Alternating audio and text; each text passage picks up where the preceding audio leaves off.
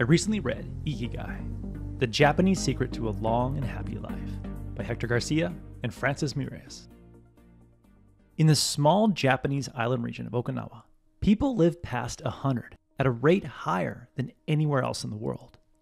García and Miralles moved to Okinawa to discover why. First, they observed how incredibly cheerful Okinawans were. They smiled often and greeted strangers like long-lost friends. Next, they marveled at the Okinawans' active lifestyle. Elder Okinawans spent much of their week working in their gardens and walking with friends. They lived true to a local song that ended with, "If you keep moving and your fingers working, 100 years will come to you." And at dinner time, Okinawans had a rule, hara hachibu, meaning fill your belly to 80%. And the food they did consume was remarkably clean and colorful. At least 30% of their calories came from colorful vegetables like sweet potatoes, carrots, bamboo shoots, and seaweed, which supplied them with plenty of polyphenols, compounds that reduce inflammation in the body. They also consumed very little sugar, processed foods, or alcohol. How Okinawans ate, moved, and remained optimistic and cheerful all led to a longer life. But the key to their longevity was believed to be their Ikigai, a strong guiding sense of purpose. The concept of Ikigai is commonly explained using a four-circle diagram created by Mark Wynn. The four circles in the diagram represent what you enjoy, what you're good at, what you get paid for, and what the world needs. The intersection of those four circles is where you can find your Ikigai and experience a profound sense of purpose. But after reading the book Ikigai, I think the model needs to be revised, because getting paid isn't necessary for purpose in your 80s. Focusing on what the world needs is too vague and intimidating. Therefore, I've simplified the model and reduced the four circles to two, so you and I can more easily find our Ikigai throughout our lives.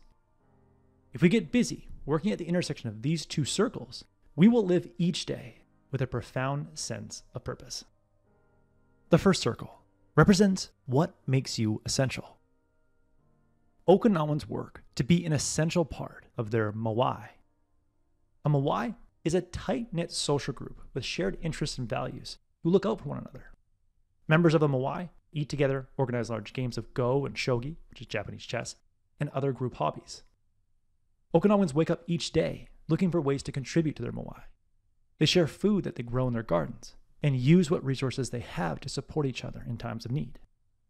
Constantly giving to their moai provides them with a sense of purpose and peace because they trust that their small community will be there for them when they fall into hard times.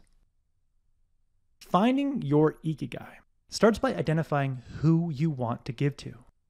This could be your family, your team at work, enthusiasts of your favorite hobby, or your best customers and loyal fans. Once you identify who you want to give to, ask two questions. What more can I give? And how can I give in a way that only I can give?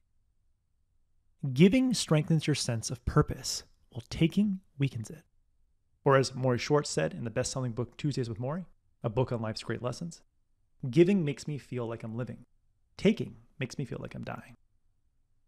When you give to people you care about, give in interesting and unexpected ways. Be like a flight attendant who adds something extra to make a safety speech funny, or a salesperson who deviates from the script to create a human connection, or an artist who goes above and beyond to make something special, like Japanese potter Yukio Shakunaga. Just before he passed, Steve Jobs asked Shakunaga to make him a special teacup in a new style. To satisfy his request, Shakunaga made 150 teacups to test new ideas, and then chose the best 12 and sent them to Jobs. When you give to your community, your moai, in unique ways, they will come to rely on your quality input, and you will feel essential. Now, the second circle of the two-part Ikigai model is what puts you in a flow state. Wikipedia curators experience their Ikigai by researching and writing in a state of flow to do work that is essential to the Wikipedia community. Open source software contributors find the sweet spot by programming in a flow state and improving the software their community relies on. Okinawans find the intersection between being essential and being in flow while interacting with members of their moai and making them feel heard and loved, a rare and highly underrated skill. Research shows that the happiest people do not achieve the most, but spend the most time in a state of flow. Those who experience the most flow are usually really good at something and lose track of time while doing it. Therefore, to find flow, challenge yourself to develop enough skill so that one action flows effortlessly into the next. Tom Bilyeu, the founder of impact theory, stresses the importance of learning skills that have utility.